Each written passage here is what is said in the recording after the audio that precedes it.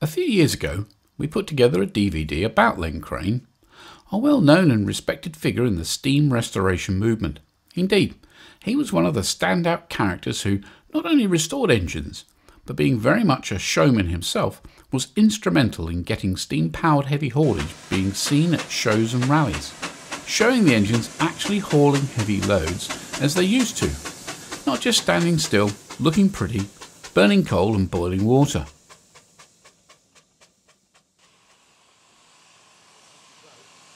Sadly, after fighting illness for many months, in early January 2015, Len gave up the struggle. Very fittingly, the farewell to Len was organised to take place at the Black Country Living Museum, where for many years he and Jane organised steam weekends. We will return to the culmination of Len's farewell at the end of the DVD, but before that, having followed the engines and the people with them for the past couple of years or so, it has become quite clear that the engines themselves and all of the people who have been helped and enthused by Len are all now much influenced by how and what Len did.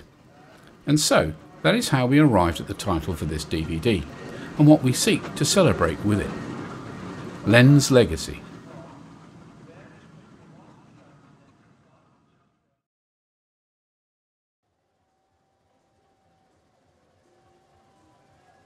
And therefore, the lineup of Showman's engines is no exception. They are fantastic to see positioned in front of the Vintage Fun Fair, where during the day and at night they provide the power to drive and light the rides.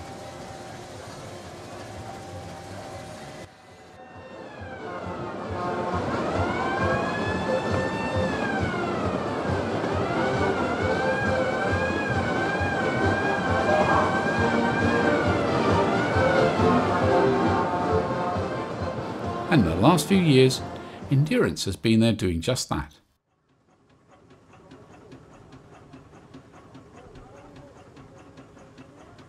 And it's worth noting that this is the original dynamo which Len stripped, sorted and in fact rewound all of the copper coils to get it working efficiently.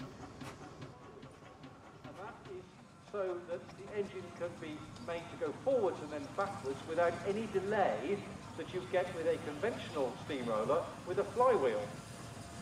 If you look at the Avalon Porter 8-ton piston valve single cylinder roller following, you will see it's got a large flywheel, which means that there is delay in... But throughout the 3 public days of the rally, the engines are to be seen moving into and out of the arena, as well as taking part in road runs around the local towns and villages.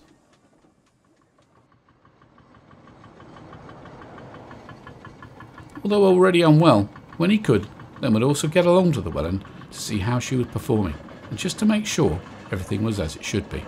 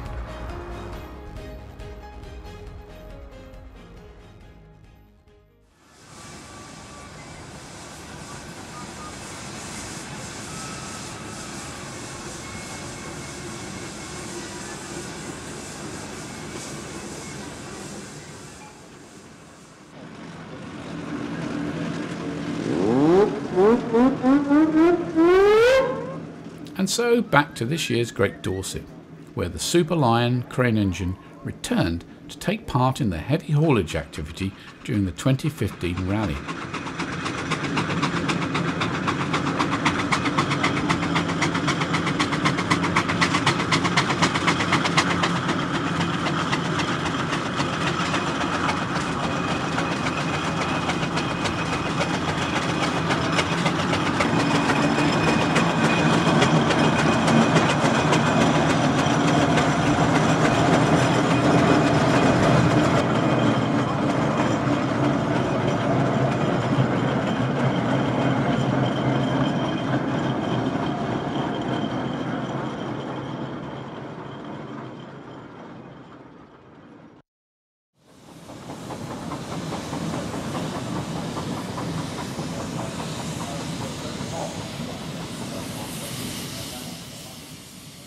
We have already heard how decades ago the heavy haulage element of the rally came into being, and how that developed over the years as more and more engines became involved.